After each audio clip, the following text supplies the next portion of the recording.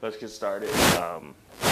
So one of the things we did on last class was we saw a kind of forum for political debate, much in long form. Actually, I think the next Tavis Smiley State of the Black Union Forum, I think is going to be this weekend. It usually appears on C-SPAN. You might want to look it up if you look up Tavis Smiley. Conversation should proceed much in the same way the one that we saw. Do I need to turn this down? Just a little bit. Okay.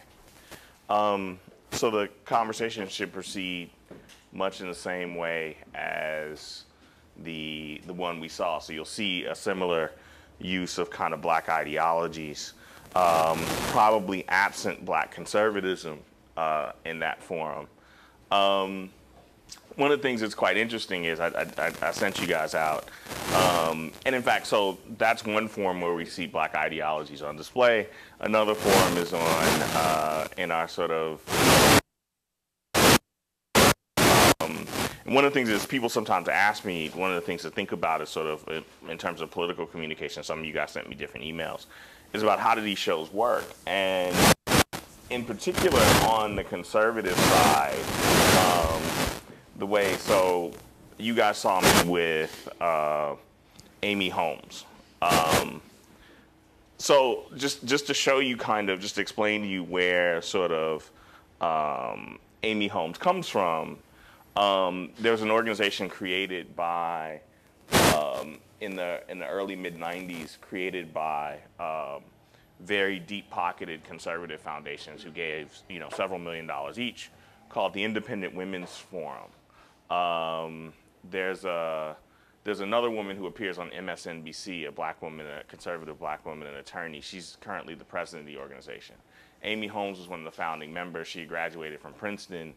And they took her sort of attractive young black woman, and they, what the Independent Women's Forum does is supposedly independent, though it's, they advocate free market policies against welfare, a bunch of other kinds of things, a series of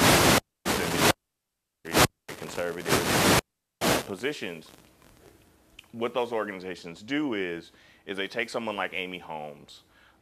She's drilled constantly by media shows, and then consultants also develop relationships with the bookers. So in a given morning, CNN is like, okay, here's the stories of the day that we're going to be covering, and that's evolving as the day goes. So people develop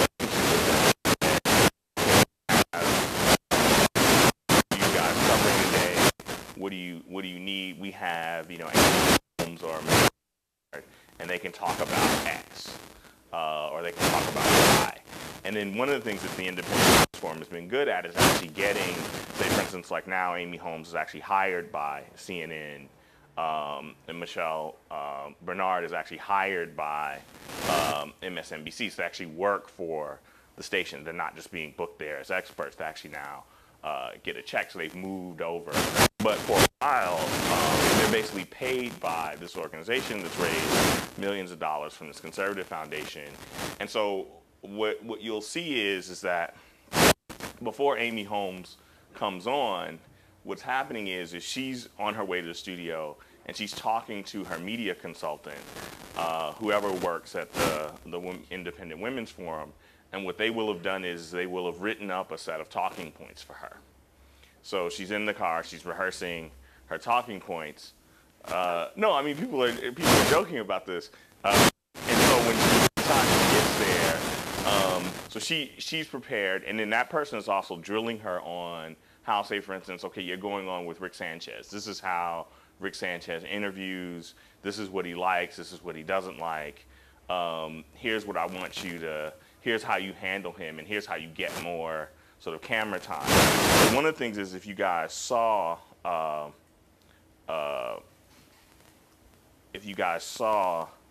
that interview, one of the things I can show you is that there's another a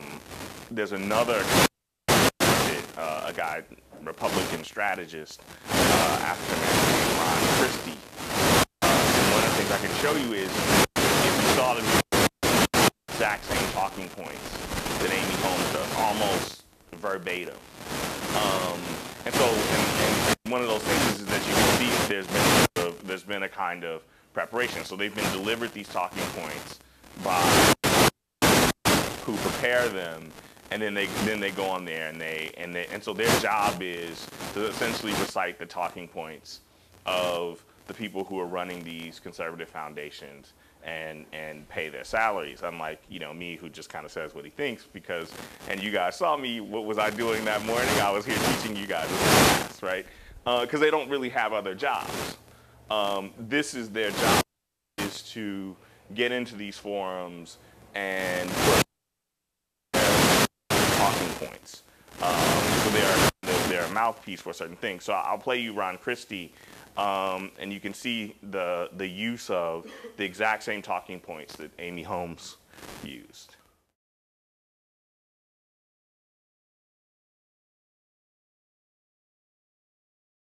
Let me actually pause for a second and let it spool up. So, okay, so what are the talking points? So what are his talking points? Yeah. The first one was that the chimpanzee didn't represent Obama, it represented the other writers of the bill. Right. And then the second, in the exact same order, there was a chimpanzee that was mauling people in the city. So those are the first ones. And one thing that they both touched on was, right. Well, and another opening one is to deflect. Okay, so the idea, if one makes the association between the chimpanzee and the president, then it's actually your own twisted racist mind that's doing it. So those are kind of, those are the three. So the three first talking points that they were told to get out there was to sort of organize this basic argument. So they're kind of four, right? So one, well, there's sort of one and two. So one and two is that this is sort of twisted, racialized thinking. You are imposing something that isn't there. You're injecting race into something. Two, the third one. The third one is don't be so sensitive.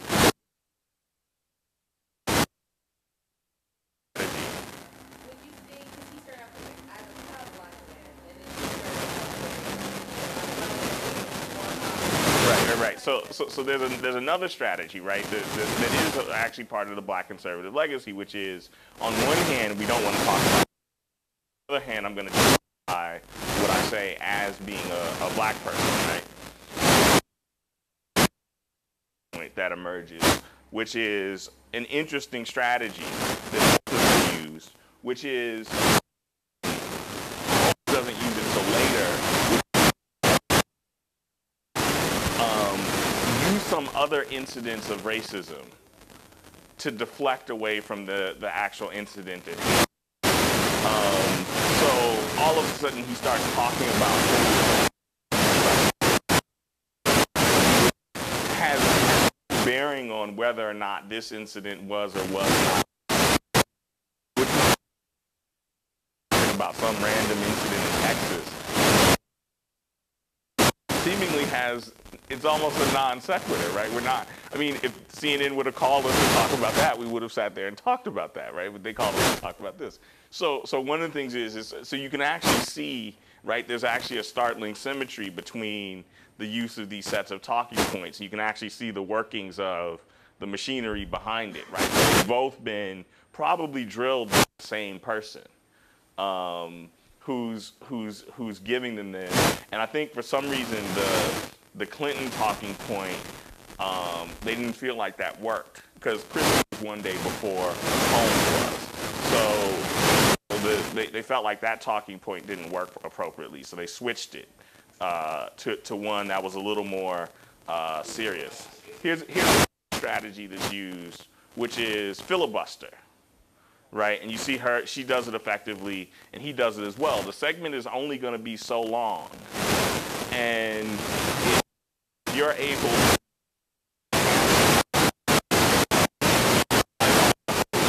from interrupting or fight off one from interrupting to dominate that. So that's another strategy is not to debate politely, but bust, right? See, notice he's preventing them from going back to Gergen. And why is he preventing them from going back to Gergen? Gergen is a white man. He's a Republican, right? Gergen is a registered Republican. Republican White House also worked with him. Sort of known as kind of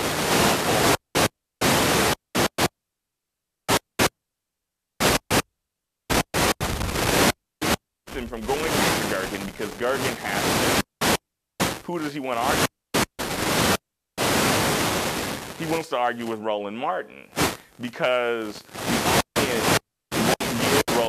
so the Roland Martin.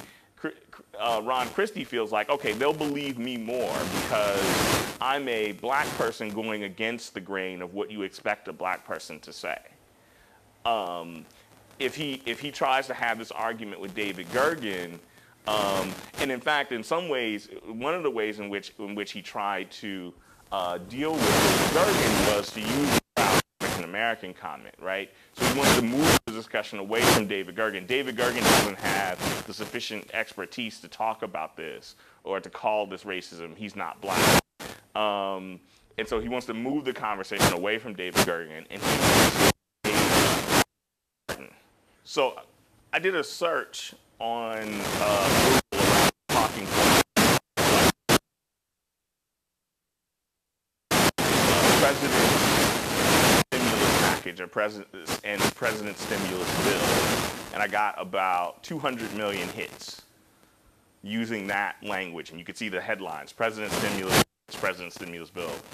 I typed in Congress's stimulus package, Congress's stimulus bill, and the headlines came back: Congress passes President's stimulus package. And I got almost nothing for Pelosi's stimulus package or Harry Reid's stimulus package, right? So the predominant framing of the bill in the media, the way everyone understands it, is that the stimulus bill is associated with the president, right? The thumbnail sort of methodological search as a real scholar, I could pull that up and check what the sort of predominant framing of it is. So again, he comes back to his talking point. So then there's a pivot away from, right? If I say something that's offensive to you, you can rightfully be offended by it, and you can be offended by it, even if I didn't offered an apology, whether I intended to my communication. What Christie is doing is twisting it, right? Another talking point is that they want you to not think about this. They want you to think about the intent. If the offense was unintentional, you cannot take offense from it. And right, so you ever really know the intent of the New York Post? We can never really entirely know the intent of the New York Post. They have all kinds of good reasons to say this is not our intent. In some ways, pointing out that something was racially offensive, or that has now become the offense, right? In his discussion, so now the actual cartoon isn't the offense. The offense is now those who point it out or who challenge the racist content of the cartoon itself. That is the offense is actually bringing up a discussion of race and racism itself. And that's what divides people, not a cartoon that potentially portrays an African-American president as a monkey. And one of the things is the sort of question about, He uses this kind of jump to everyone's got an opinion, right? So your opinion is just as good as my opinion. It's all just opinion. We can't come to some kind of conclusion, so you should just walk away thinking that this is just noise.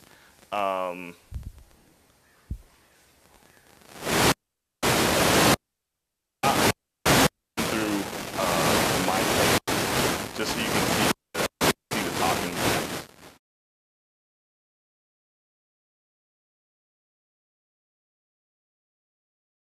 That quote is not given its context, right? He goes on to talk about all the areas of public and social life that remain extraordinarily segregated, and calls on people to think about things we can do in our everyday lives and how we can kind of confront this and really challenge ourselves to try and interact with each other in more meaningful ways, right?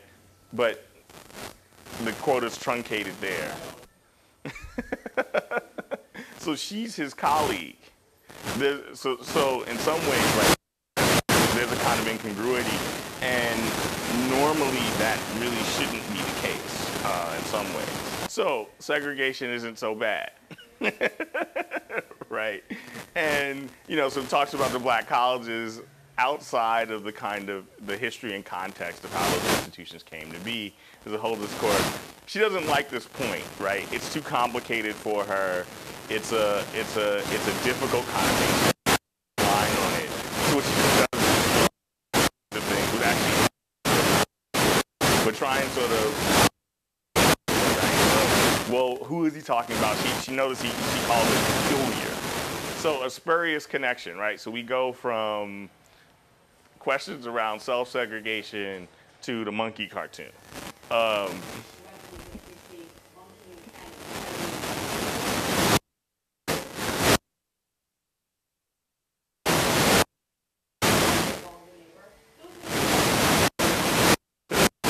So there's a shocking story. There's about a chimpanzee who mauls a neighbor, and there's a stimulus bill, and they obviously have something to do with one another. At this point, I'm almost gonna fall off the chair, but you have this thing. Here's what I'm trying to do is I wanted to make her angry, because one of the ways in which these things always play out is that the person talking about racism or racist behavior is always portrayed as the angry one and the defensive one.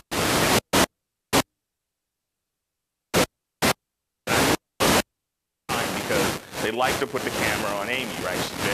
She's cute, that kind of thing. So the camera likes her, and so like, okay, let me put her on the defensive for the whole rest of this thing. Right, like let me just do that. So I came up with the line: when you try and defend the indefensible, you just sound foolish, right?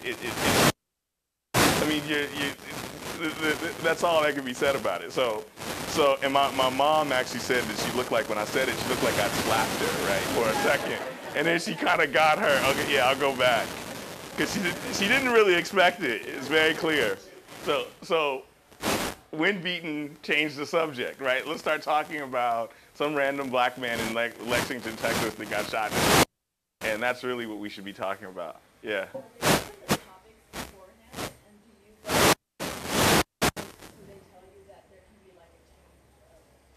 No, they call from the Booker in the morning, and they said, we'd like you to go on. Can you go on with Amy Holmes?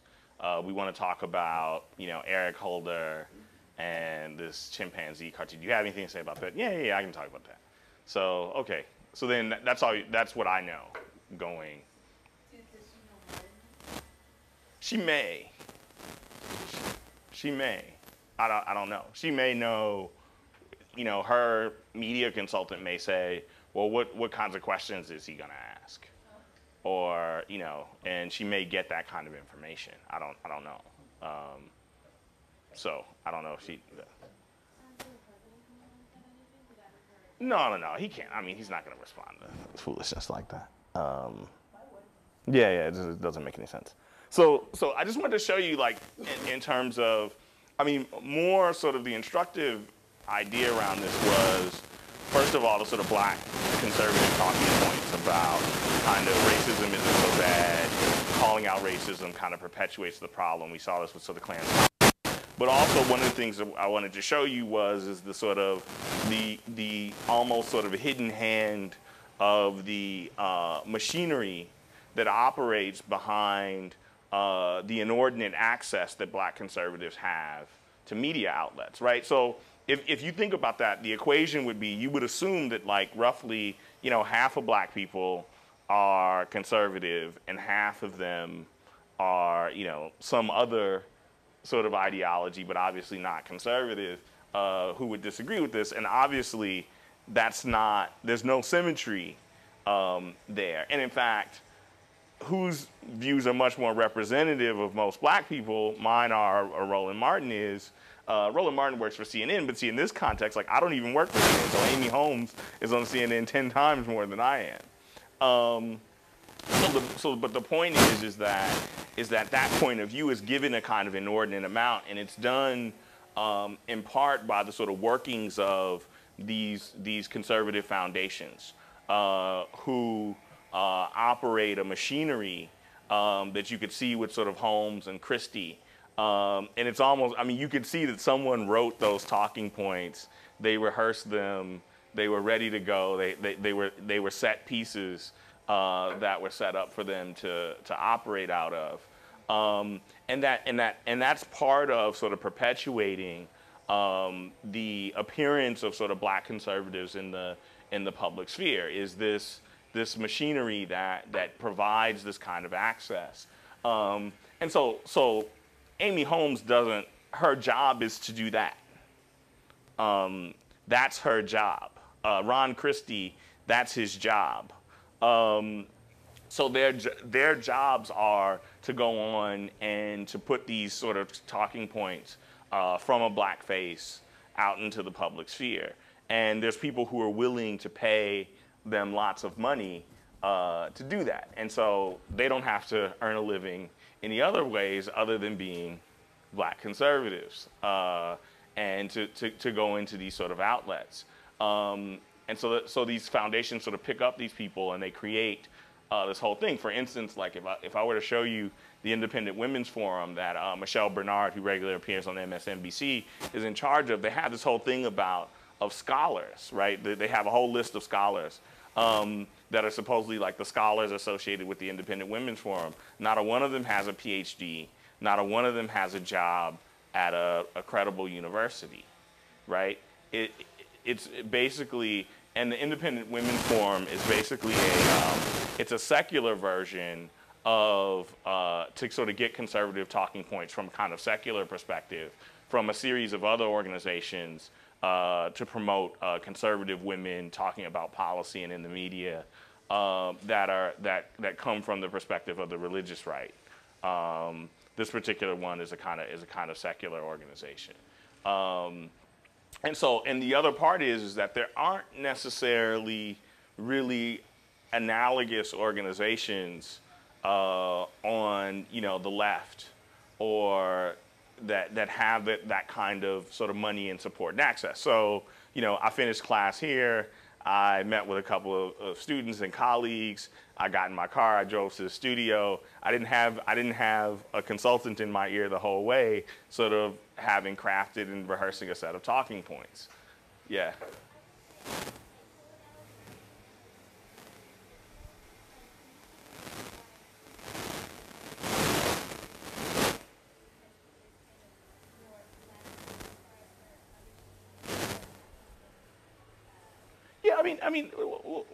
You have to draw a strong distinction between, and this is one of the things that currently in sort of the media that's being collapsed, and you can even see it a little bit with sort of Rick Sanchez, is that you have to draw a strong distinction between Soledad O'Brien, who is a journalist, right? She is an investigative journalist. She does a whole set of different sort of investigative pieces, rather than Amy Holmes is not a journalist. She is a person who is paid to give her opinions.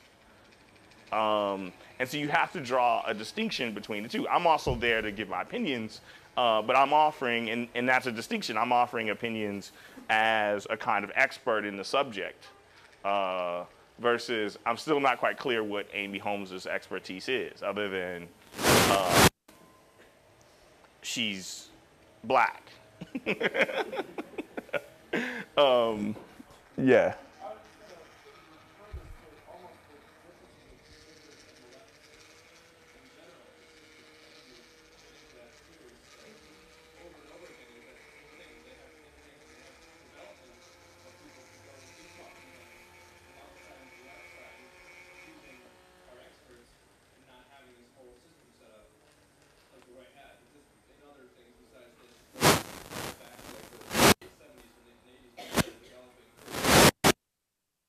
Mm-hmm.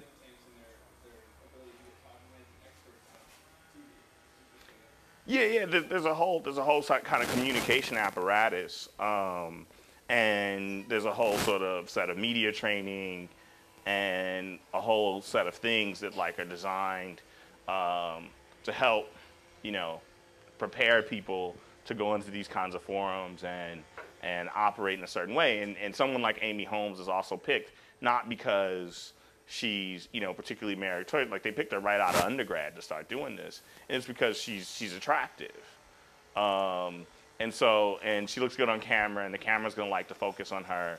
People will like to see her, so that's one of the kind of the things that sort of distinguishes. And yeah, there isn't a kind of analogous set of apparatus of this on the other side. So you end up with someone like me who's just not really a media person per se. Like I've never gone to like media training school or whatever. I mean, the extent of it is that like I have a friend that I went to high school with who was briefly a reporter on television news, and sometimes like at one time before I did my first live shot, I just called her and said, "Okay, what am I supposed to do? How do I sit? And she just gave me like about 3 or 4 tips over the phone, and then and that's it. And then you sort of watch yourself, and you can kind of bend it in terms of what other people do and how they do it. But it's a very different thing. It's a very different set of differences between. And, besides that, I also have a regular job. I have to prepare lectures, and I'm not just sitting there in the morning preparing to go on CNN. I'm doing a bunch of other things. So yeah, there isn't a kind of consistent apparatus. But so one of the things is that this creates a kind of asymmetry in political debates. But what I wanted to demonstrate to you guys is that there's a lot of political talk out there, and a lot of different sort of ideological perspectives. One of your classmates asked me to put this one up. This is one of the people from the Black Forum debating Pat Buchanan. And you can also see in terms of how Pat Buchanan is also prepared with a series of talking points to respond to the Holden comment.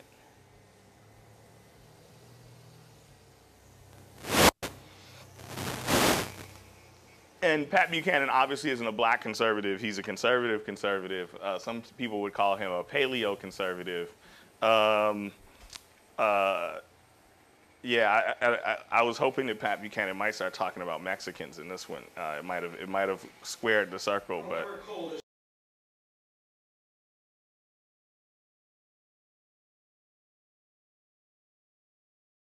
So here we get actually a longer take. This is MSNBC. Network is a little more left. MSNBC gives you a little more context for the quote. So you get a little more context in the quote. So, and you can see how these subtle framing differences across networks are very interesting. So CNN and Fox, you probably only heard, "We're a nation of cowards." You probably just saw that, but that's a kind of framing thing. So we have Michael Eric Dyson, Pat Buchanan. So we're going to have a kind of liberal conservative, black-white kind of perspective. And here it goes.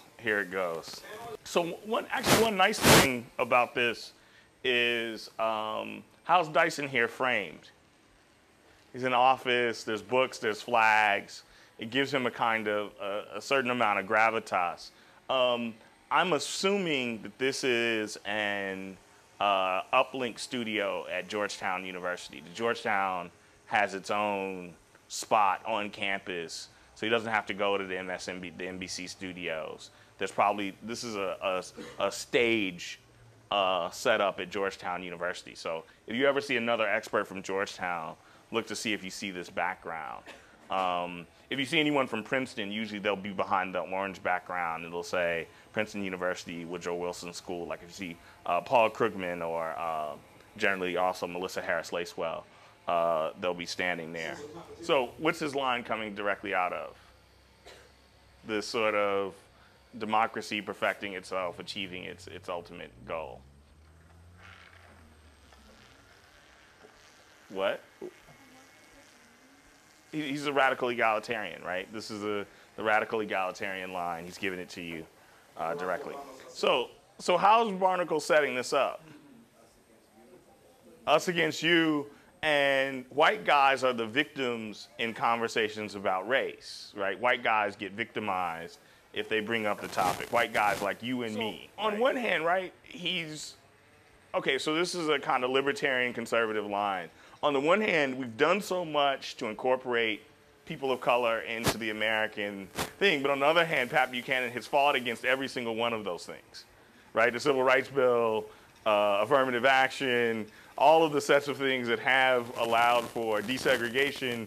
Pat Buchanan has fought against every single one of those things, but on the one hand, he wants to say, he wants to be so proud of what's happened. So, yeah. Oh yeah, so that we did. That we did it for you.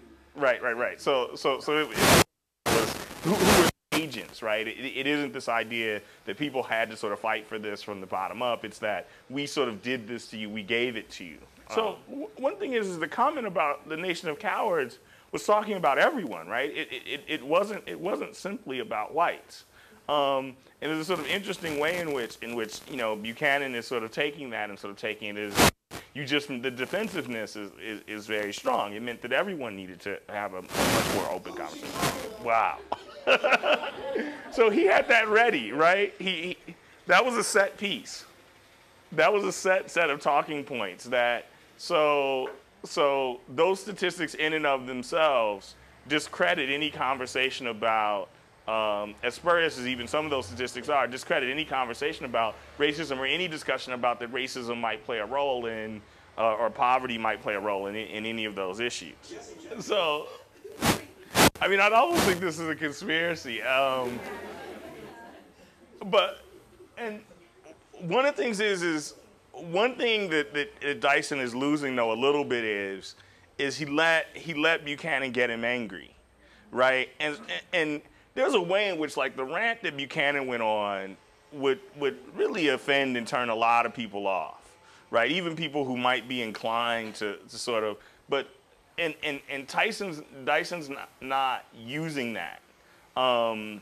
He missed the kind of opportunity to use the kind of coarseness of Buchanan's rant to kind of turn it against him. He's kind of responding in kind. Right, he's gonna up the ante, right, with Buchanan. So there's gang rape, gang assaults, right? He draws, and in particular, right, the charge of the sort of black male rapist is one of the sort of critical racist charges that was lodged around lynching. We talked about Emmett Till. So Pat Buchanan goes back to an extraordinarily kind of traditional sort of racist stereotype. About, and uses the term gang rape. So they're organized gangs of black men to rape women ostensibly, and then I think he starts talking about white people. So ostensibly, when everyone knows that the majority of sexual assault is intra-racial. You're most likely to be sexually assaulted. Women are most likely to be sexually assaulted by someone that they know, and most likely someone of their own racial or ethnic background. Than they are by a stranger or someone from another racial ethnic background. So white people are rightfully racist because black people commit crimes against white people, and that statistic is absolutely out of whack completely. And directness that actually sort of represents what kind of a lot of the way a lot of people probably talk about these issues. But at the same time, the sort of coarseness of that presentation doesn't match. So if Michael Dyson has to talk with Amy Holmes, it's a very different conversation that he has to have, right? There's a very different dynamic about how she can spin the argument, how she can discredit him, and it isn't this sort of she's not going to be as sort of coarse and direct as Pat Buchanan. She's not going to talk about, black men gang raping. I mean, he just, it's just like all of a sudden it's like you poke him and he just, throws out a series of like the sort of basic kind of the sort of basic unvarnished like racist lines. Right? They just all come out, and then it actually it's a different kind of conversation than the much more sort of slick sort of use of commentators. I'm going to use this to kind of segue into a little bit of what we're going to talk about on Thursday, which is one of the other legacies and one of the other things that Pat Buchanan frequently talks about is I think Rachel Maddow refers to him as her favorite uncle, because I think as a kind of lesbian feminist, I think she kind of finds his that kind of unvarnished thing also kind of intriguing to her as well in terms of Pat Buchanan. But one of the other trends that we can talk about that frequently appears, or at least appears somewhat, is questions of black feminism. And one of the just to sort of to set up the kind of discussion of black feminism, black feminism often and feminism in general don't get much of a kind of unvarnished hearing in sort of mainstream media outlets. And in particular, so I'm actually what we're going to watch is a debate on Democracy Now! And this is the debate on the left between black and white feminist perspectives about how do we understand the relationship or the competing interests of race and gender, and how do we meld them together, or how do we not? The provocation for this particular clip, if I can ever log in, let me see if I can use this computer instead. The provocation for the clip that I'm going to show you was shortly after then Senator, or at least candidates, Obama's win in after his win in Iowa. Sort of feminist icon Gloria Steinem, former editor of Ms. Magazine, a kind of leading advocate of feminist perspectives. I think it may be down for a minute. It does that regularly. Came out with an article in the New York Times that argued, that attempted to argue, it made this argument that women are never front runners. And that was the title of it. And it made this argument that, one, Hillary Clinton wasn't winning because of sexism. Two, that sexism was fueling the debate. That if Barack Obama was a black woman, he wouldn't be in the position he's in. And so therefore, really, and then it sort of suggested that there's nothing, in fact, it even suggested, she even writes in the article that black men were giving the vote before white women were, without even mentioning the fact that later on, white women were giving the vote and black men were lynched, and both black men and women were disenfranchised from being able to vote. So she makes us to try and sort of argue that gender is a much more significant locus of oppression than race is.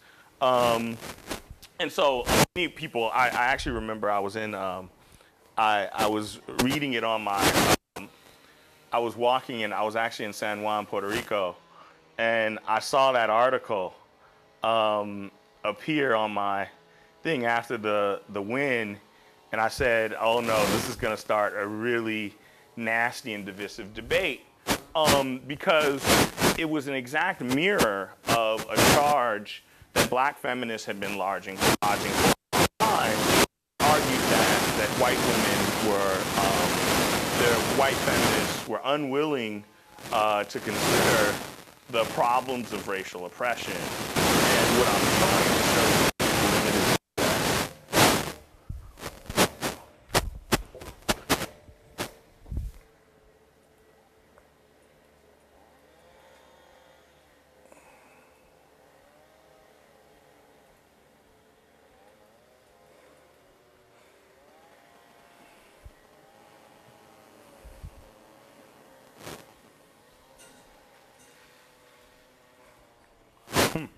okay, so we'll scrub that. We'll do it later if I ever get online. So, but one of the things is it set up a series of arguments and debates that sort of worked through the campaign about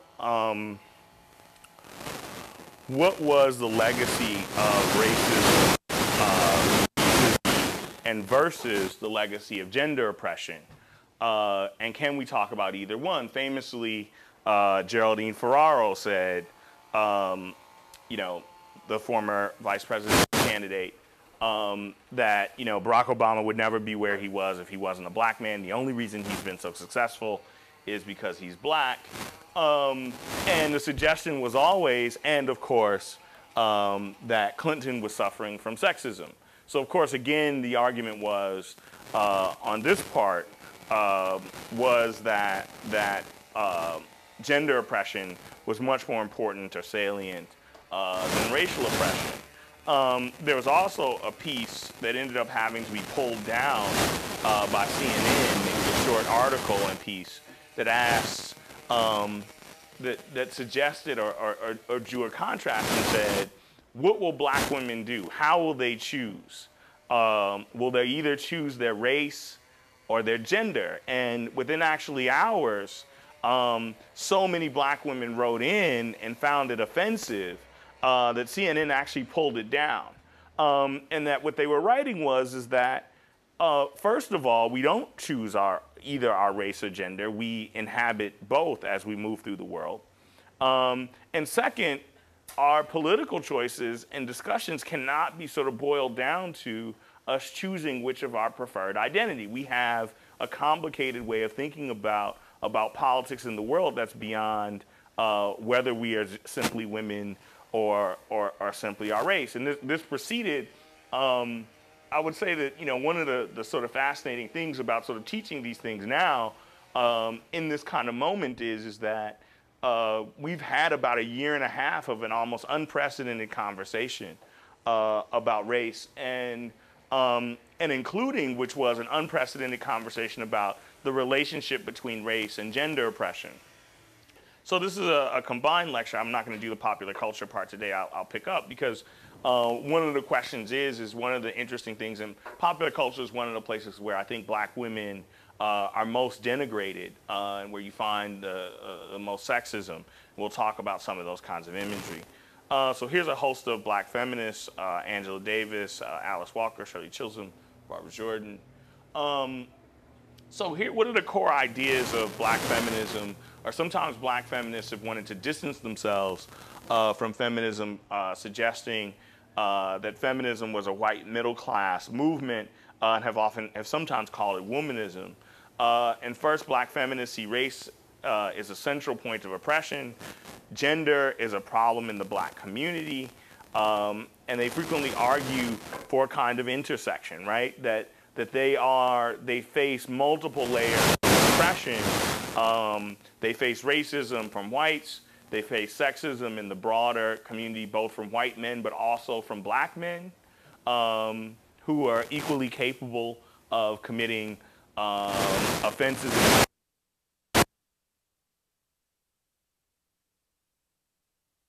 They also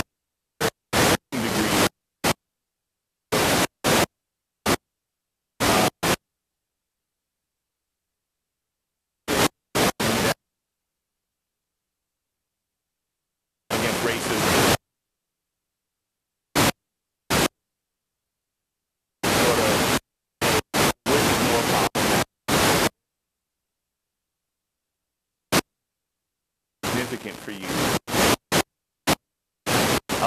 And that is a kind of standard set of core ideas of black feminism. And then depending upon others, there's differing degrees to which they address questions of class and sexuality as being sort of central problems that also need to be struggled against. But the idea is to think more expansively. There is no single category above all that is a locus for oppression, and that defines the perspective that you read somewhat about that we now call intersectionality. There are historic moments. The women's suffrage movement, which explicitly, for the most part, tended to exclude black women. And in fact, the women's suffrage movement explicitly at points took a racist stance in saying, particularly around the era of Reconstruction, some women suffragists were quoted as saying, you have given Sambo the vote. Why can't white women have it? Which was a kind of, Sambo was obviously a kind of racist reference to black men. And so the idea is that, so frequently the women's suffrage movement, in particular white women involved in it, made the argument that white women should be given the vote to counteract or to, in denigration of the fact that black men had been given the vote. So it wasn't a sort of argument that we too should have the vote, there should be universal suffrage, but the idea is that you've given it to this undeserving class of people, we are more deserving than they are. There's also been, black women played a major role in the anti-lynching movement, yes.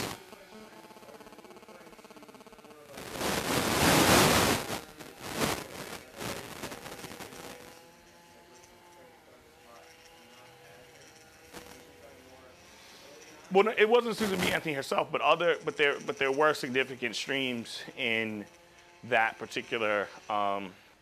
There were connections at times between the abolitionist movement and the feminist movement, of which Frederick Douglass saw himself a part of. But there was also significantly a strand in feminist movements that consistently argued against black citizenship rights and sort of used the kind of framing of counterposing. And those were always sort of competing discourses and consistently have been competing discourses over history within sort of feminist movements. This is, how do we deal with either the question of black women and or black men? And including, I'll talk about some other parts, but so also there's the anti-lynching movement. And one of the things, I think you read some stuff about Angela Davis. One of the things that was even most complicated for, and has continued to be most complicated for feminists about the anti-lynch movement, was the fact that a lot of lynchings were based around the sort of frame-up rape charge against, if you look at the Scottsboro case, et cetera, that we talked about earlier, the frame-up rape charge was used frequently against black men to justify lynching. And so feminists have often wanted to talk about sexual assault or sexual violence, but black feminists, including people like Angela Davis, let's let this pass.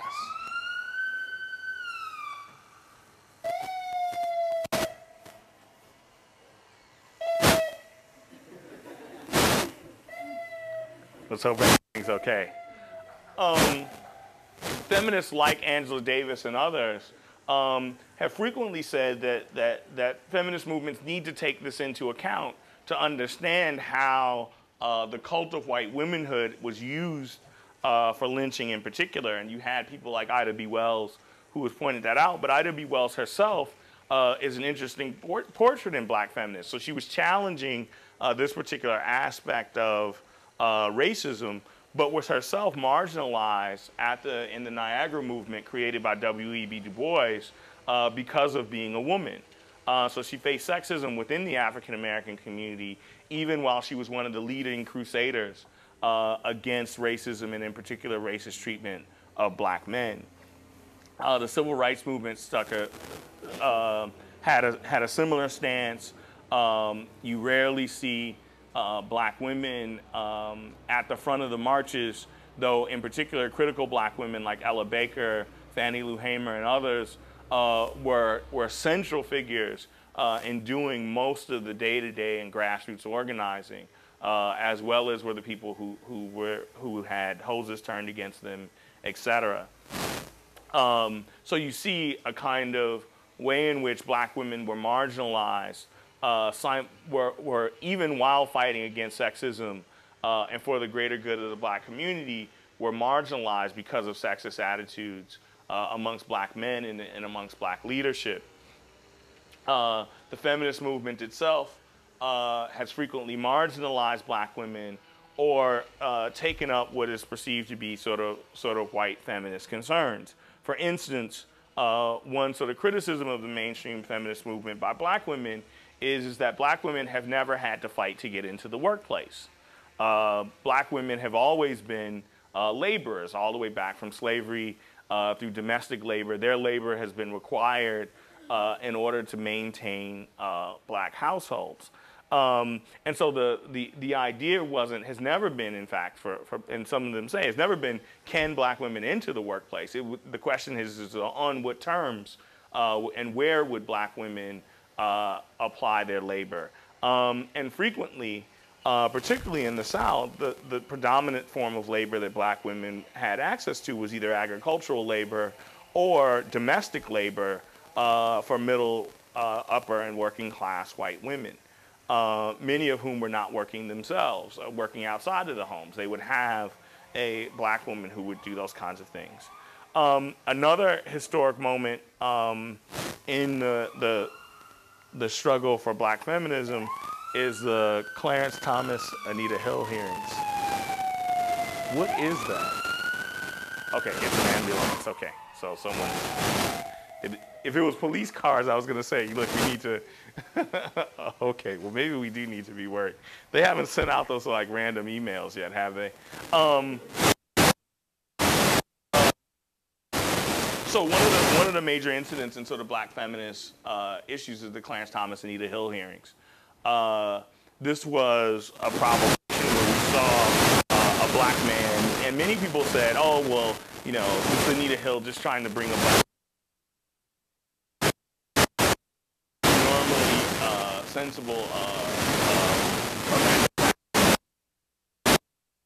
an op-ed saying you just didn't understand what Clarence Thomas was doing as part of black culture and the banter that goes on. It wasn't meant to be used that way. Even actually Maya Angelou supported Clarence Thomas in his hearings against Anita Hill. So it was a very divisive and complicated issue. People took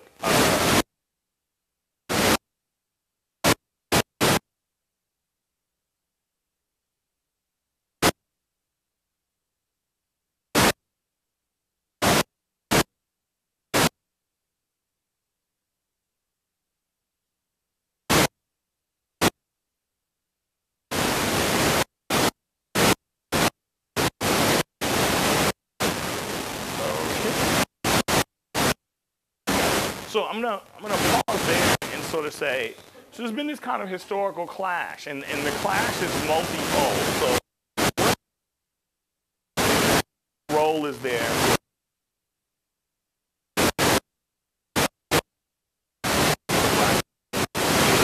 How to get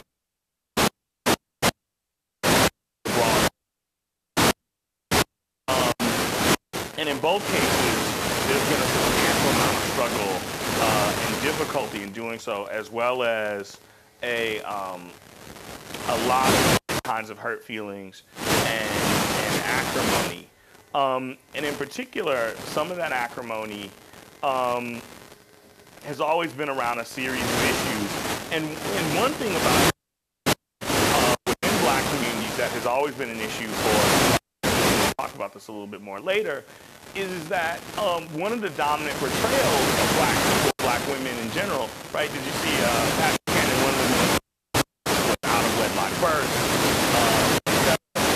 Not just black women.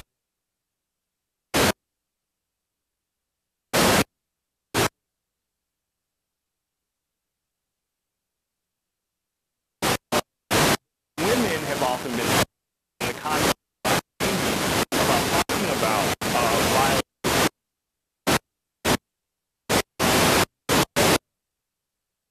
because of the fact that violence is played as confirming stereotypes about black men. So the black community or the violence of black. So black women face a kind of difficulty. Face a difficulty.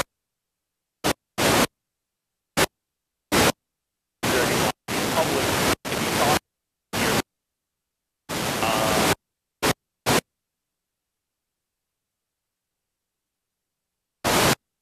etc. Types about black.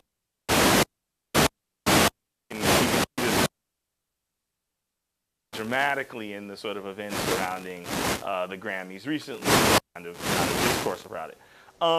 So here's what I'm going to show you is it's going to set up at least sort of part of it is on the public television, radio setup, very left show Democracy Now! Is one place where you can actually see a very left-wing black feminist debate a very left-wing white feminist really disagree about things. You hear actually Melissa Harris Lacewell, who is a good friend and fellow political scientist of great renown at Princeton University, debating feminist icon Gloria Steinem. We'll end on part 1, and we'll probably pick up part 2 next time. Let me pause.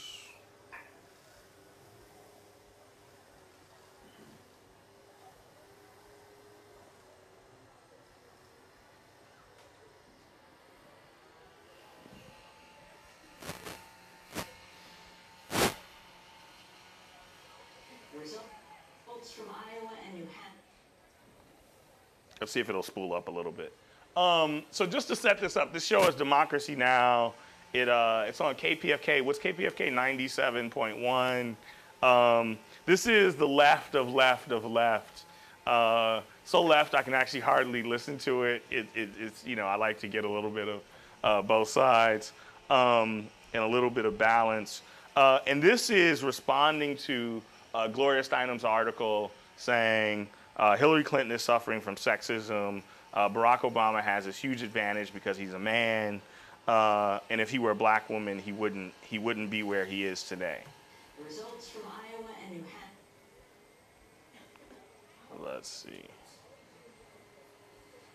Results from Iowa and New Hampshire have placed Senators Hillary Clinton and Barack Obama as.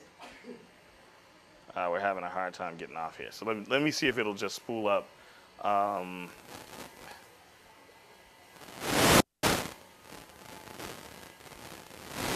Okay, here it comes. We're starting to get some speed now. We get to end with. It'll be interesting. Like in 5 years, we have these same sort of infrastructure problems. It's like we're sort of almost the equivalent of like 2 tin cans in a string, right?